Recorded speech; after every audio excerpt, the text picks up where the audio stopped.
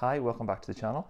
On this video we're going to do a little bit of work here to the front of the Mini. I want to refit the grille with the grille buttons that I had fitted previously with a little bit of a modification. But first, a little bit of a debate. As you see, I've painted the section inside the grille aperture black. Now this is a bit of a, I wouldn't say maybe hotly debated, but it is debated around the original Cooper S community. As you know, I'm building the Traveller as a Cooper S Traveller. So I'm slowly adding Cooper S-ized sections to it. So I still have the chrome around the doors. That'll be coming future. But I wanted to try to determine whether this should have a black grille insert.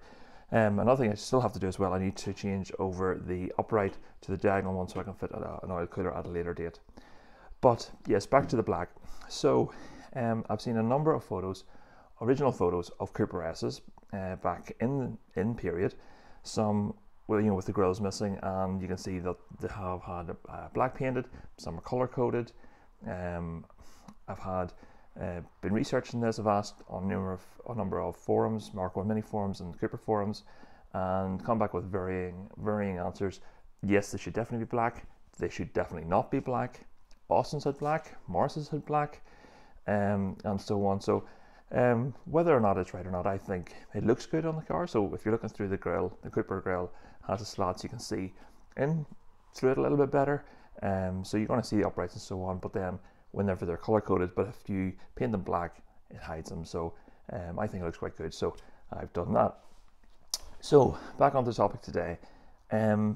Originally, when I had the grille fitted with the grille buttons were fitted about here and here. So they're actually behind the overriders a little bit. So you couldn't really see them, and they're a little bit awkward to get at if you need the grill out. So what I then did was I got a piece of perforated metal strip that I basically screwed across the front. Wasn't very sightly at all, although you don't really see it. But if the grill was out for any reason, it was a pain to try to get it out of the way if I want to change the oil or whatever, because I was in the road for getting the oil filter removal tool in. So what I did, that allowed me then to put the grill buttons further inboard. So then what I've done now is got panels made which then go in here and they will push them a bit further out. So I'll show you those now. Okay, so these are the little panels that I've got made up. So I started off, I made a cardboard template, and so I've marked up exactly where there's the intake on the passenger side. I've marked that position. So the edge of the grill panel is roughly about there. Again, roughly about there. So I'm sitting it out about 1.5 inches or 2 inches or so further into the grill aperture. So I made these, like I said, in cardboard. I gave them to a fabricator friend of mine, Pete from Brookland Fabrication, or Brookfab, and he painted these out in alloy for me. Also added the dimple dies to them there as well. So that'll still keep the airflow going through in as well. So I don't want to restrict the airflow too much. I was a little space left here and here for drilling to put the grill buttons in. So again, here's my grill buttons here that I had fitted previously. So that'll sit roughly about there on each one.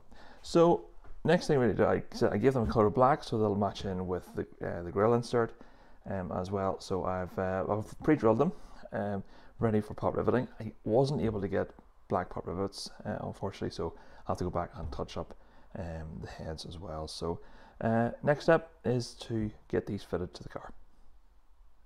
Okay, so there is the passenger side one fitted, and you see they have the speed holes obviously on the dimple dyed, so that still allow the airflow in towards the radiator. Still have left the existing duct there, which currently isn't being used, but it's there.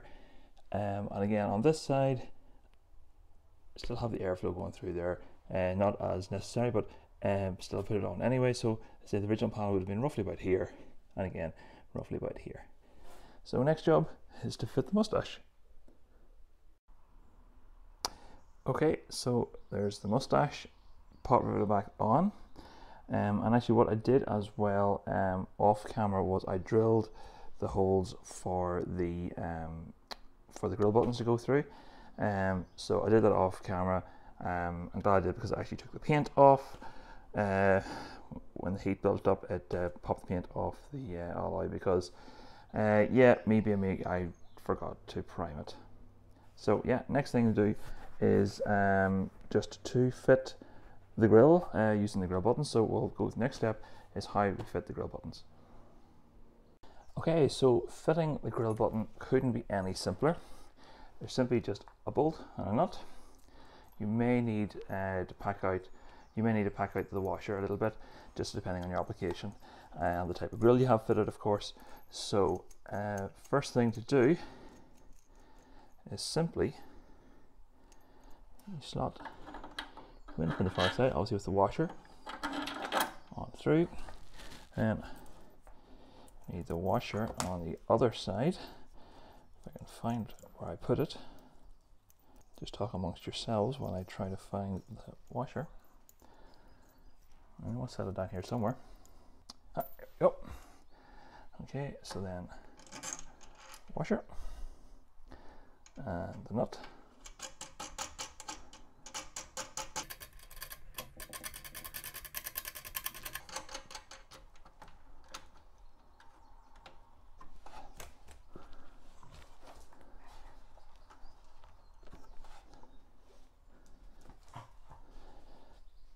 Okay, and the ones I have are 11 mil. So